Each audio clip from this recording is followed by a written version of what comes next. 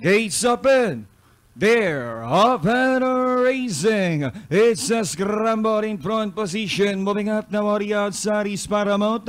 Then followed over by Quincy. Now running in third. Ace and 3, number 1. And that is Maria's Legacy.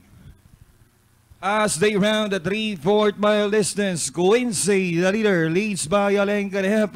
Moving up now on the outside is Lady of Peace. Paramount is right behind in third. 3 lengths for the back in fourth. Is entry number 1, Maria's Legacy. In between runners is Douglas Fear.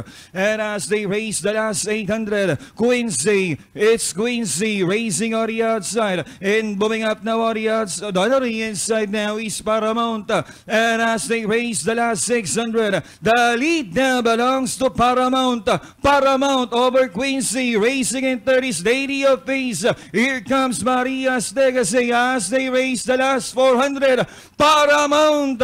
It's Paramount by half a length over Quincy. Maria's Legacy now moving up now on the outside. Fading out now is Lady of Peace as they race the final home turn. And down the stretch they come. It's Paramount.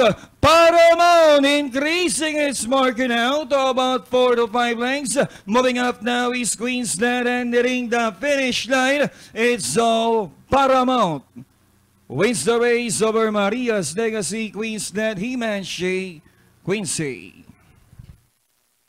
All right, number 2, Paramount, crossing the Warpers, ridden by John Alvin Guse. Masugod na 1, Maria's Legacy. Tapos 8, Queensland, 9, Himanshi. Panoorin natin replay nito.